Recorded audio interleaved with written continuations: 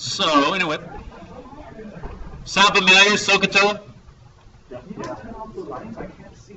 Kim, do you want to hit one of the lights for us, please? That's the one. SOHCAHTOA.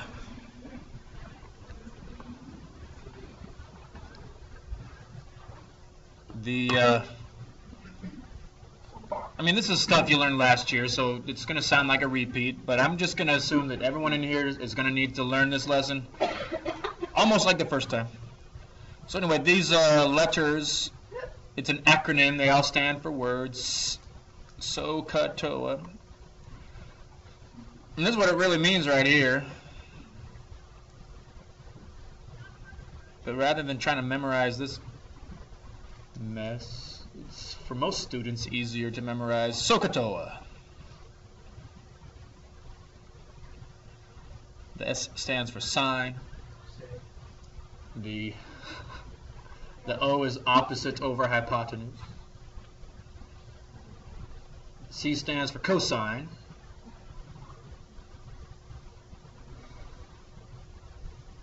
And the A is for adjacent. The H is for hypotenuse. Oh, I made a big mistake in first period. We were talking about hypotenuse, and I said, hey, there's a funny Key and Peele about hypotenuse. Has anybody seen that? The Key and Peele video? I saw it a long time ago and thinking, hey, this will be funny. There's a lot of bad words in there. I totally forgot about that. It was a little awkward. Anyway, the tangent stands, or the T stands for tangent, the O is opposite, A is adjacent.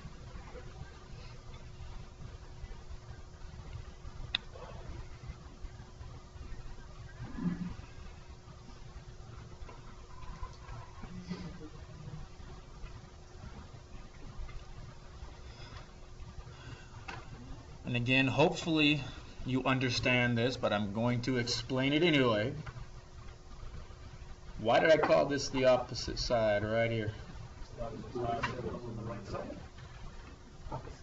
It's opposite of that angle theta. If I erase theta and put it up here, like this, then this would no longer be the opposite side, would it? This would be the adjacent side, and this would be the opposite. You guys know that, right? From last year, hopefully. Yeah, but this one never changes. The hypotenuse, it's always across from the right angle. It's always along the side.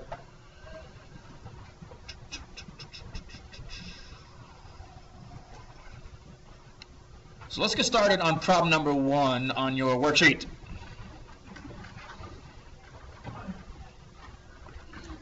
Again, we're going to have plenty of time to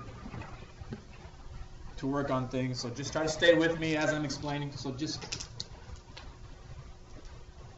in the case that you think you understand something but you really don't, just follow along with everybody here. So problem 1, you don't need to write this in your notes, it's on your worksheet. Just switch over to your worksheet.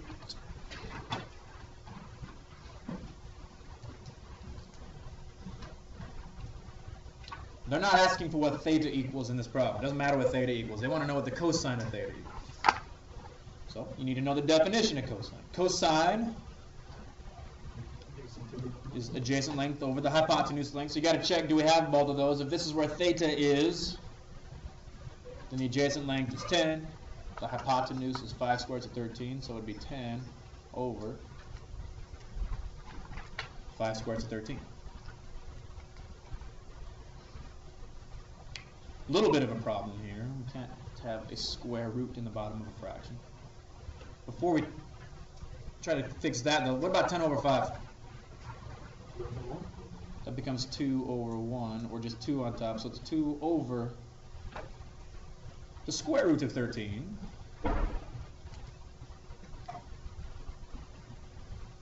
And then we just square the top and bottom to get rid of the square root, right?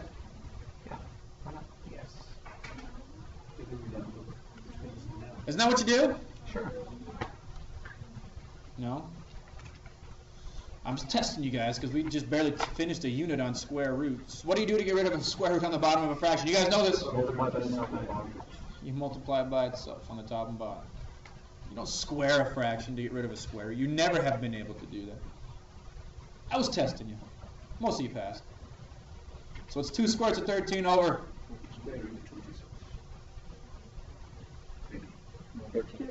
13. Square root of 13 times the square root of 13 is just 13. That one's just a pretty straightforward question. There's not much to it other than simplifying the fraction there. The next one is not quite so straightforward. Let's take a look. So this is question 2. It's way more fun because it involves more work. Anybody tell me the problem here? I mean, why is it any different? Other than it uses, well, I should have erased that. How do I know it's tangent? Dang it! Because it says tangent? Because it says tangent. Does it say tangent in the problem? Yes. Oh, it does. Tangent of theta. All right. Well, that was embarrassing.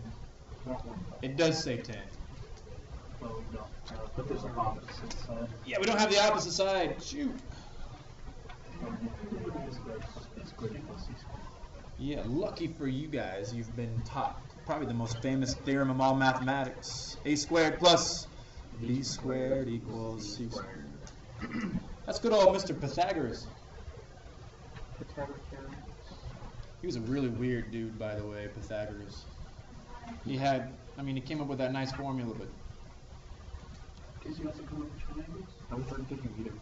Come up with triangles? He came up with theorems about triangles, but... Triangles have been around for a long time before that. No, he started to like worship numbers, like almost like a religion. It was really strange. Weird dude. But I guess pretty smart. Anyway, how do we find that missing side? Is it A, B, or C that we're trying to find? A or B, actually. You guys remember this from last year, right? Pythagorean theorem? Yep. This one has to be C. The hypotenuse has to be C.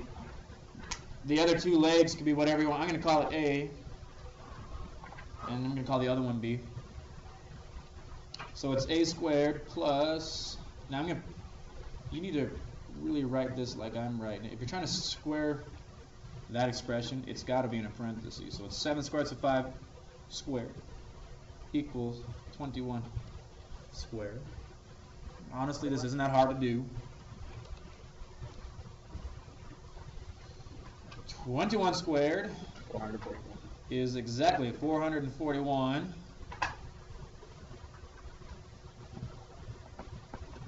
Uh-oh. Are we having problems here? To the calculator. Type it in exactly how it looks. Parentheses, 7 square roots of 5. Close the parentheses. Square the parentheses. Well, that wasn't so painful. Now, that doesn't necessarily have to be done on a calculator. Here's really what's happening here. The reason that this is in parentheses is that both of these have to be squared. I actually want you guys to do this here. What's 7 squared? Only one of you. Come on. 49. The square root of 5 squared is 5. Now type that into your calculator. 49 times 5. You should get the same thing, right? 135, what was it? 245? Anyway, if you subtract 245 on both sides, you get A squared equals 196.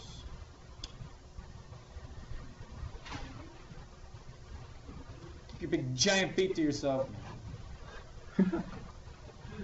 What size are those feet anyway? Those are big giant feet. A equals almost the same size as Mason's feet. A equals 14.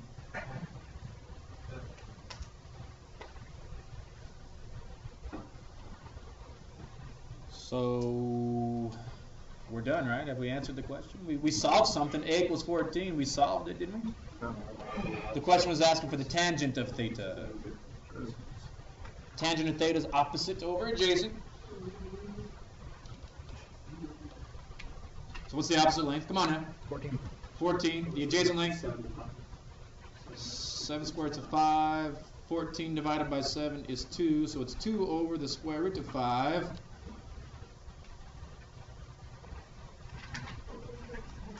And Exact same thing as last time. Right? Pretty much. Multiply the square root of 5 over the square root of 5. And you get 2 square roots of 5 over 5. So why don't you guys try 3 and 4?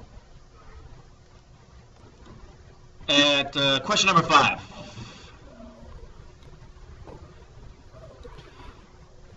So, question 5.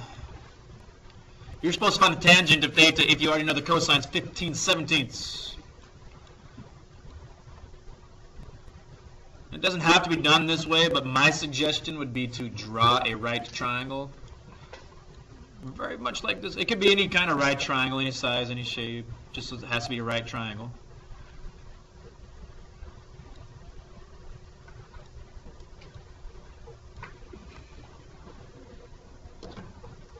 And then they've already told you that the cosine is 15/17. So if I've drawn my triangle like this and put theta down here, I've got to put the 15 and the 17 in a very specific spot. First of all, where does the 17 have to go?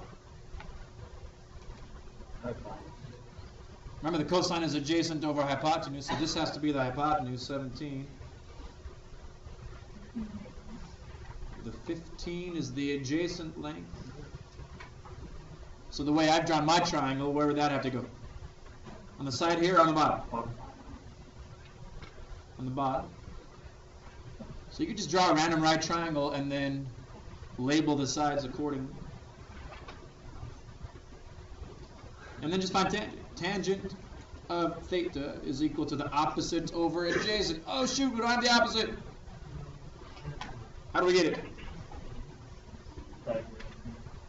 Like you've done on the other problems using Pythagorean theorem. So a squared plus 15 squared is equal to 17 squared.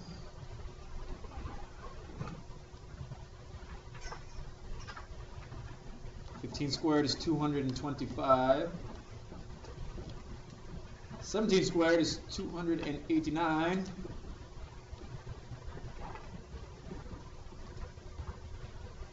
If you subtract 225, you're going to get a squared equals 64. So a equals 8.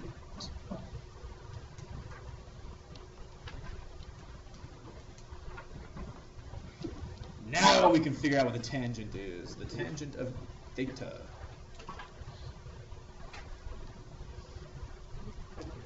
Is what over what?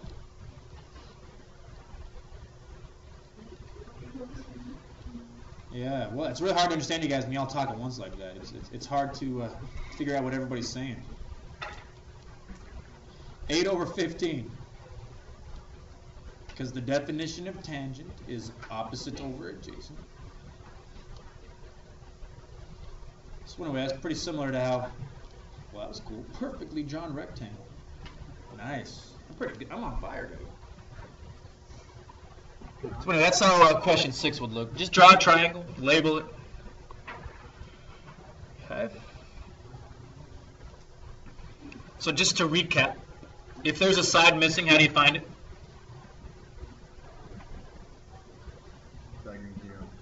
Pythagorean theorem. You guys out there, you awake? Yeah. On those last 6 problems we've been working on, if you didn't have a side that you needed, how did you find it? A squared plus b squared equals c. Exactly. Pythagorean theorem. Take a look at number 7 now on your worksheet.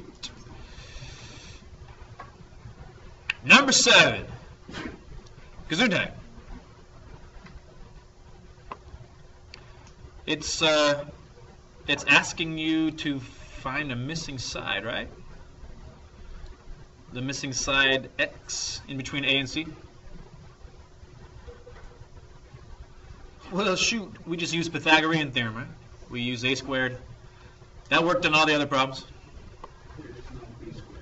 Why won't it work in this problem? Yeah. This is still not new stuff, you guys. This is just review. You've done this before. You might have forgotten, but you can only use Pythagorean theorem if you have 2 sides already. And you're just trying to find a third. On this problem here, number 7, we only have 1 side. But the other nice thing is they've given us an angle. Angle A is 66 degrees. Angle C is 90. And angle C is 90. Okay. Here's how it could be helpful. Let's use angle A since we know that angle A is 66 degrees.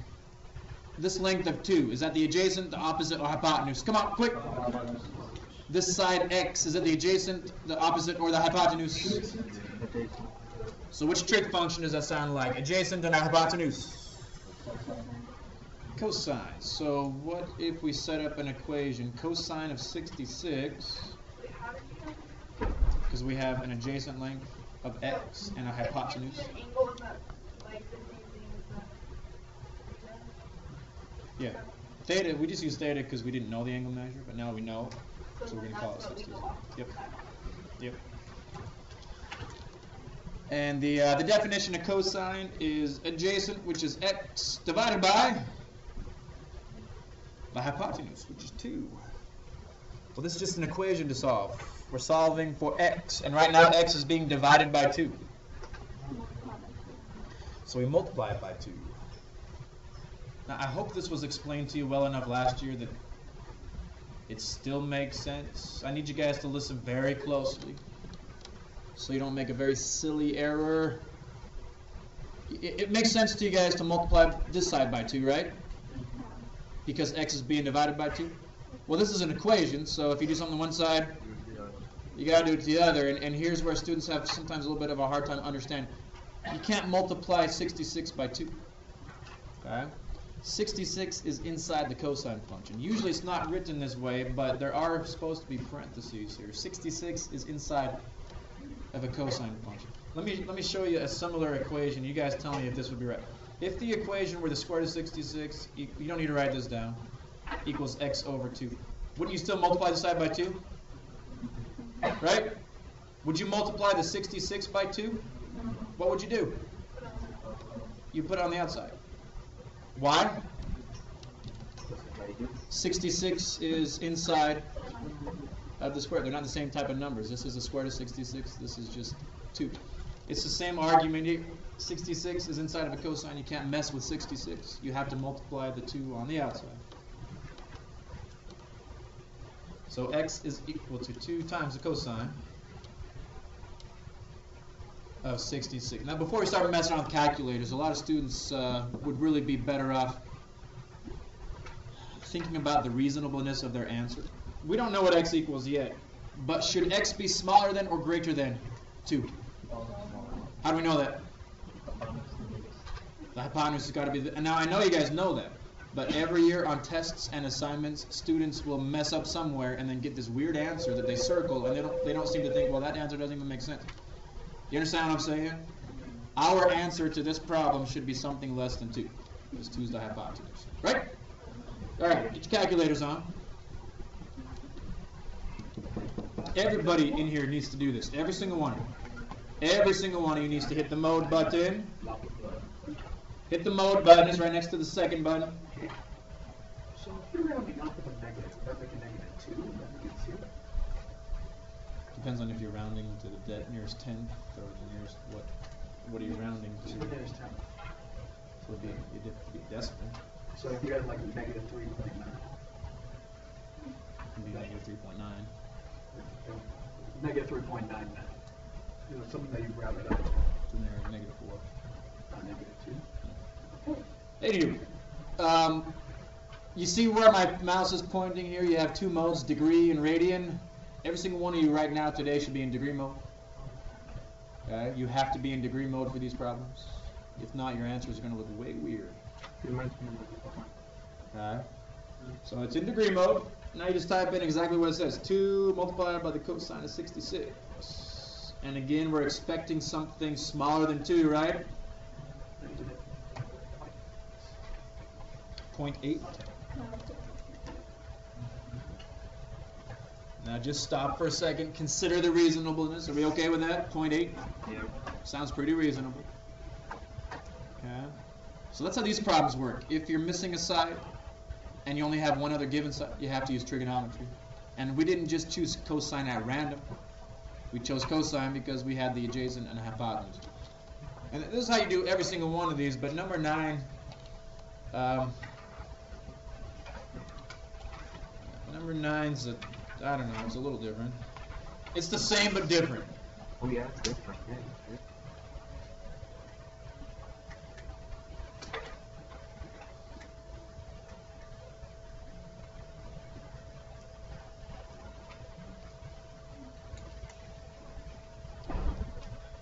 And again, hopefully you know this. We can't use Pythagorean theorem because we only have one side. First thing is to choose the correct trig function. Sine, cosine, or tangent? What's it going to be? Choose wisely. For question number 9.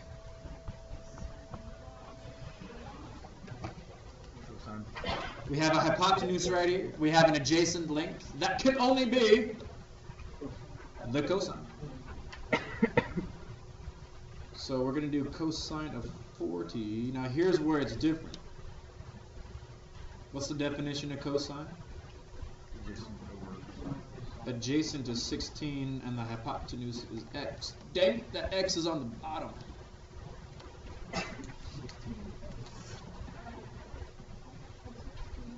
Yes, we just have to solve this a little differently than when we just finished. There are a couple of ways you could do it. I don't know how your teacher taught you last year. I can't even remember how I taught it last year. This is if this were me and how we're doing it, I would still want to get rid of this fraction, so I'd multiply it by x on both sides. Doesn't that get rid of the fraction? Multiplying by x, dividing by x. But now we have x times the cosine of 40 is equal to 16.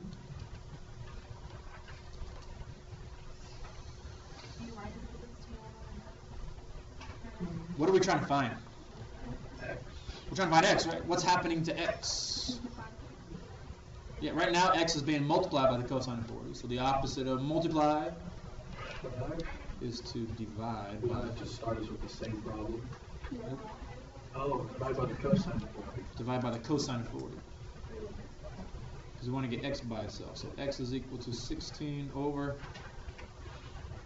the cosine of 40. And you shouldn't have to check your mode every time. Once you set it to degree mode, it'll stay until you change it. So 16 divided by cosine of 40. Oh, I should have asked you this. What are we expecting to have here? Something bigger than 16 or smaller than 16? Bigger, because it's a hypotenuse. So hopefully, 20.9? Is that a reasonable answer? Very. Would 20.8 be wrong? It says round to the nearest tenth. So technically, yes. I want you to finish that section, 7, 8, 9, and 10.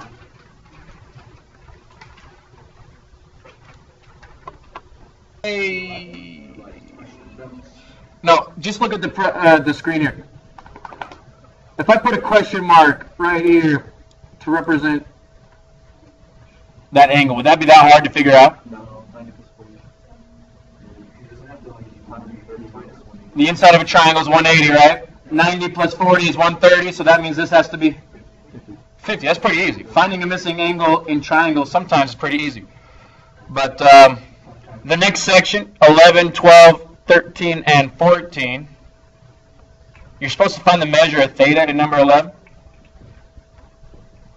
We can't do it like we just did on this problem because they only give you that the right angle is 90. That's all you have. So this one again uses trigonometry. So here's number, what is this one? No, this is 12. Let's do number 12. Number 11 is too good for us. 12's better. Oh, cool.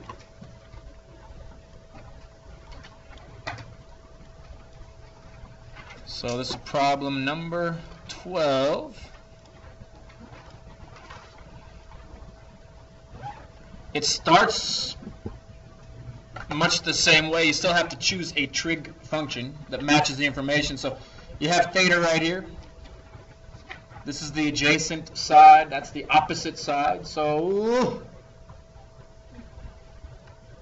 Tangent. yeah. tangent. We're going to have to use tangent on this one. Now, we don't know what the angle measure actually is, so just keep it as theta. Tangent of theta is 6 over 2.3. 6 over 2.3. I know it's been a long time, all the way since last year since you've done a problem like this. Some of you might have forgotten, but I see a lot of weird stuff happen on this kind of a problem in particular. A lot of weird stuff. Let me show you something different here. You don't need to write this down, but your brains have to be turned on here so you can understand something. If we were solving for theta and it was inside of a square root, would it make sense for anybody in here to divide by a square root to try to cancel it? Would that make sense to anybody? Does dividing by a square root cancel a square root? What cancels a square root? Squaring it. Why? That's what you said. It's the opposite. Yeah, squaring is the opposite of square rooting, right? So what I'm getting at is we're solving for theta, correct? Many students in an attempt to get theta by itself would say, hey, let's just divide by tangent. No. You can't do that. Is tangent multiplying theta? No. Theta is inside the tangent function. It's not multiplying. There's no multiplying going on here. Okay? We got to figure out what the opposite of tangent is. Just like with squaring and square rooting, those are opposites. Yeah, you guys have learned this last year. There is an opposite of tangent called the inverse. Does this look familiar? Tangent to the negative 1? Yeah. That's what gets rid of a tangent function. You can't divide by tangent to get rid of it. You have to take the inverse tangent on both sides. Inverse tangent on both sides. This would be the same type of relationship as like squaring a square root. It gets rid of it. Okay? Taking the inverse tangent of tangent, they cancel each other out. Why would we want to cancel the tangent in the first place? What are we even solving for here? We're solving for theta. Theta is inside the tangent function. We can't get theta alone unless we can get rid of tangent. What gets rid of tangent? The inverse tangent. Okay? So theta is the only thing that's left on the left side. And over here we have the inverse tangent of 6 over 2.3.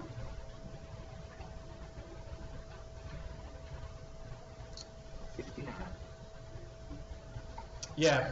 Now, before you, maybe you've already done it, and that's okay, but before you type anything into your calculator, let's talk about what kind of answer would even make sense here. Would it make sense to have an angle measure bigger than 90? No, it wouldn't. What about a negative angle measure? No. Okay, so again, I'm trying to get you guys to consider what your answers are before you move on to the next problem. So this is just a calculator thing. Type second tangent of 6 divided by 2.3. And we get about 69 degrees. And that seems pretty reasonable. That's all you do. That's what theta equals. Yeah. Now, I didn't look very closely at this worksheet before I printed it off. But before we solve all the way, take a look at number 11. Which trig function would you use on number 11? 13 tangent. 14. Number 11, wouldn't you use the tangent because he has opposite and adjacent? Yep. What would you use on 13? Tangent. What would you use on 14? Tangent. It's just a coincidence. You don't always use tangent on these problems. Just, I don't know, the worksheet made them all use tangent. So take a minute and try to finish that section right there, just through 14. They are special. Special right triangles. Yeah, there's notes. I think this is going to be new for most of you. Is it ringing a bell to anybody? Special right triangles? Yeah? Okay. Well, we at least know the word triangle, right? Good. Triangle, 3 sides. All right. And right triangle? 90 degrees in there. So you know half of what we're talking about here. Here's the issue. Take a look at problem number 15. Take a look at problem number 15 on your worksheet. The directions are very clear. It says find the exact value of the cosine of 30. Here's the problem with an exact value. You can use a calculator for these problems, but if you type in the cosine of 30 and hit enter, it's 8.66025438. That's not an exact value. That's a decimal approximation, because this decimal keeps going on forever and ever. It's an irrational number. So I wouldn't accept any kind of decimal. I wouldn't accept 0.87 or 0.9 or anything like that as an answer to this problem. There has to be an exact value. You guys see the problem? Okay, so there's something called a 30, 60, 90 triangle.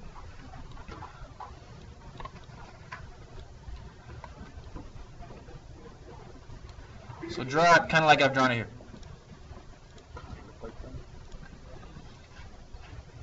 I didn't actually draw this very well. Let me try again.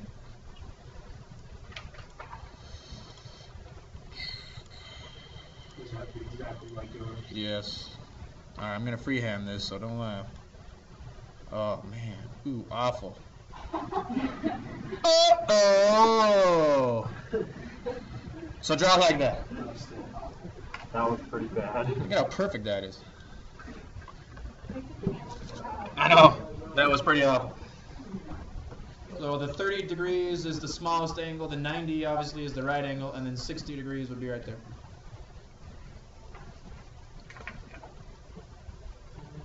Now here's one cool thing about it. We all agree that this would be the smallest side. We all agree? Whatever the smallest side is, the hypotenuse is double. So if I put a 4 right here, the hypotenuse would always, it would be 8. Okay? Or if I put a 28 right here for the hypotenuse, what would the smaller side be? 40. You see how that pattern works? Yes. The other nice thing is the other side over here. If I put, let's say I put a 5 for the smallest side, the hypotenuse then would be 10.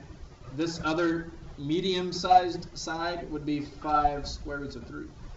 It's always this number in front of a square root of 3, always. So let's say that this were 7. Then this would be 14, and this would be 7 square roots of 3.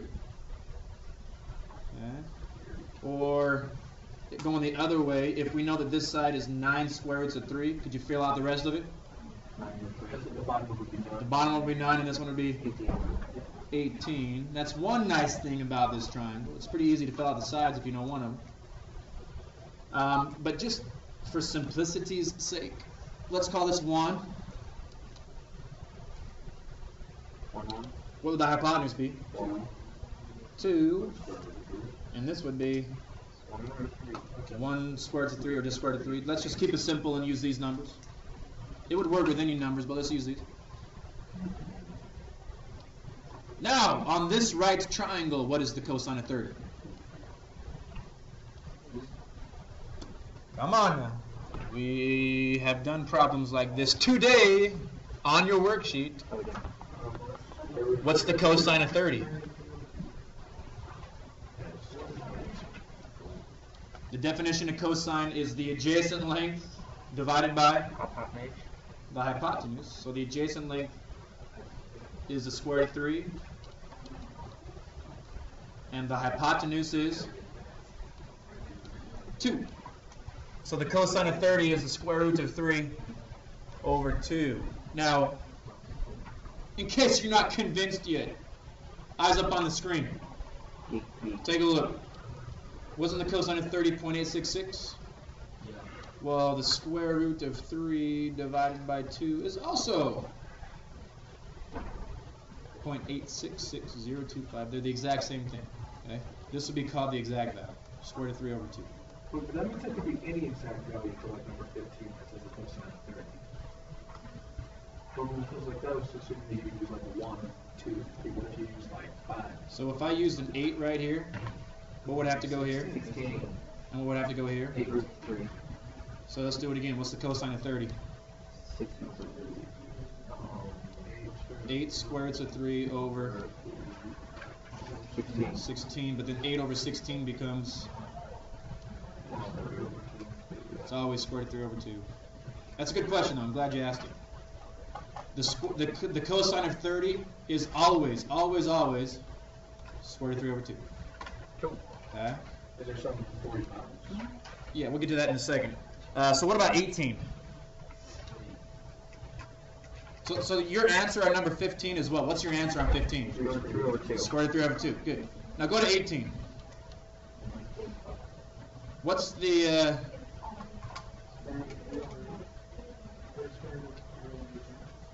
well, I'm going to... Sorry, let's go back to the regular numbers. If we have 1 and 2... What's your question? How do you know? Oh, that's a good question. We'll get to that in 1 second. Can you hold off on that? Let's do 18 here. Tangent is 60. Now somebody was, I think, getting pretty close. What were you saying? Yeah. The definition of tangent is the opposite length divided by the adjacent length. The opposite to 60 is the square root of 3. And the adjacent length to 60 is 1. So it's just a square root of 3.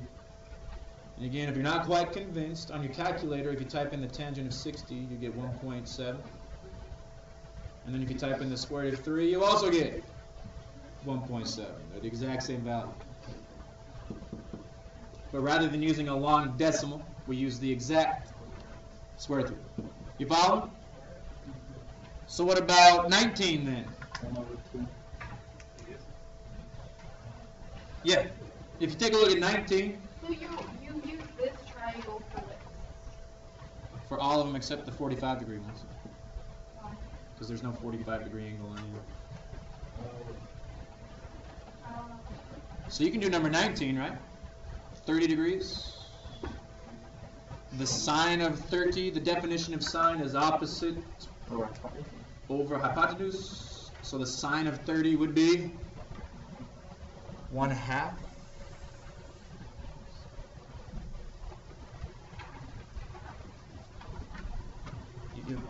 You still with me on these? What is this just to make it to a fraction calculator thing? No, it won't do a fraction for these long. Like, if you typed in the tangent of 60 and then hit fraction, it won't do it. That is suppressing. They need to add that much in. They can't. These are irrational numbers. Now, Sadler was wondering about the 45-degree angles. 45. There's another special triangle called 45, 45, 90. Okay? It's a lot the same, except the triangle looks different. So here you go. Draw this.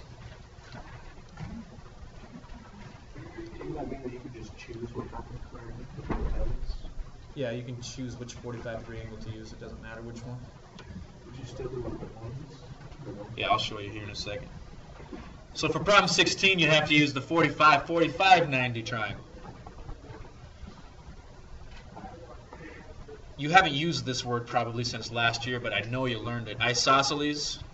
Yes. Isosceles, ringing a bell? This is an isosceles triangle.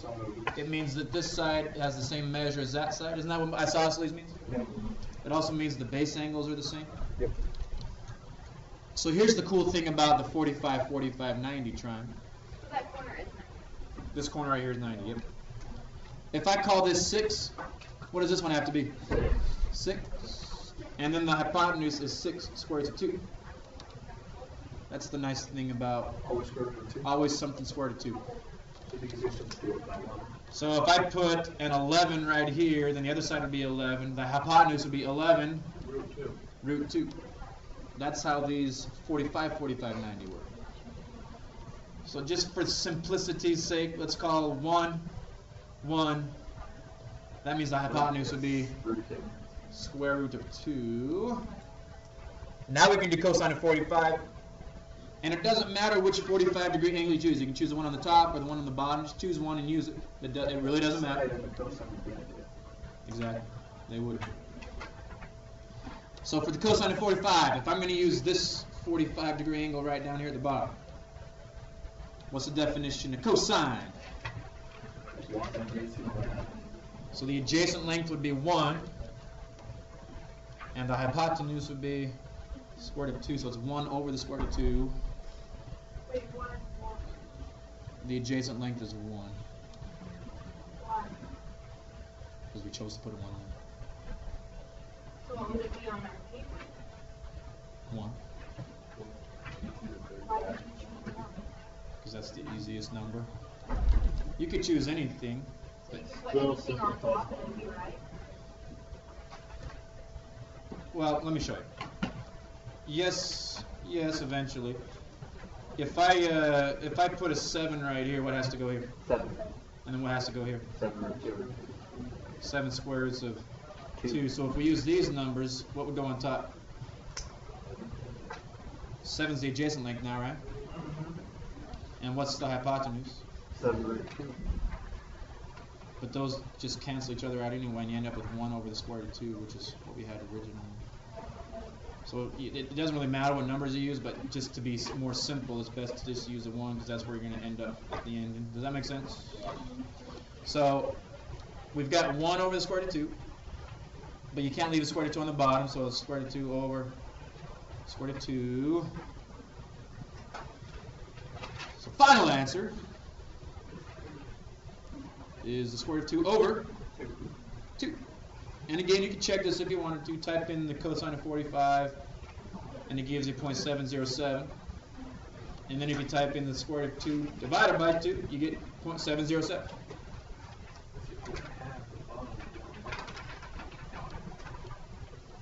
Woo! That was a lot of stuff. That seriously was like 3 lessons that you would have learned last year on 3 different days, all in one day. Dang, the time wrong. Man, home. Yeah. Fucking 3 easy days. Yeah, so we take the test.